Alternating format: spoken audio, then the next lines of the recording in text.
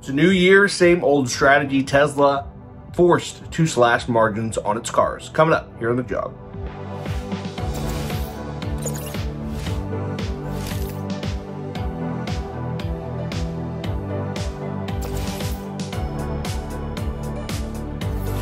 Hi folks, Alex Klingelhoeffer here with Exencial Wealth Advisors. It's 7:55 here in the middle part of the country on Friday. It is January 13th, 2023. Here's your morning jog around the economic headlines of the world. I want to start off with Tesla, which is taking a hacksaw to its prices of Model Y, Model S Plaid, among others here this morning.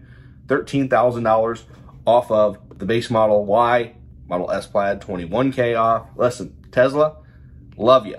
But at the same time, if you were projecting profit margins at historical rates, you're going to have a bad time.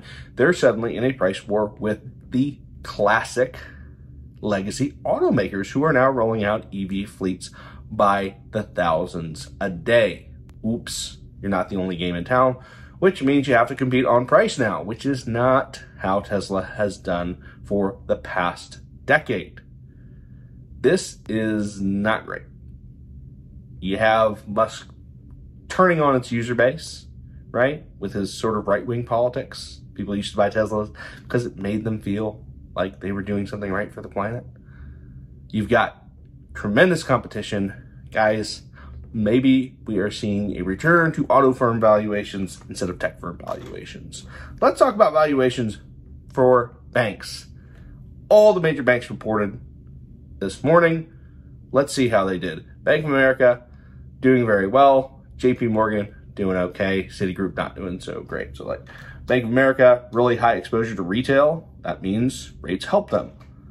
Citigroup, really big exposure to Wall Street. That means raising rates don't help them as much. You see, in America, we have two types of banking. Traditionally, they are sort of separate, right? You have retail banking, lending to consumers, right? Lending to businesses. And then you have investment banking, right?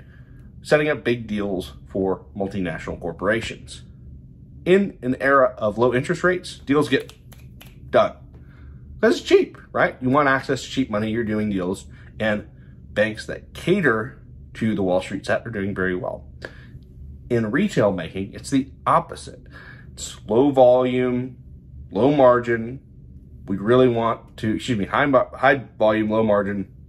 We want to do a lot of smaller deals and we want to attract a lot of deposits that we can then earn a spread on. Now, if you're Bank of America and interest rates jump from 4 to 5, that's pretty good. If you're Charles Schwab, that's excellent. You have tremendous assets that clients will keep at your bank because it's really hard to move a banking relationship. It's not as hard as it used to be, but it's still tedious and no one wants to redo auto pays and that sort of thing. You make the bigger spread while still giving your clients just a pittance on their savings. That is a good business model. Going forward, I think we'll continue to see that alignment. Banks that have more retail exposure continue to do well. Banks that have more institutional exposure tend to not do as well. That's sort of the trend in interest rates. If you want some additional info throughout the weekend, feel free to find me on the internet. I'm out there. Till then, you and your family have a wonderful Friday. I'm out.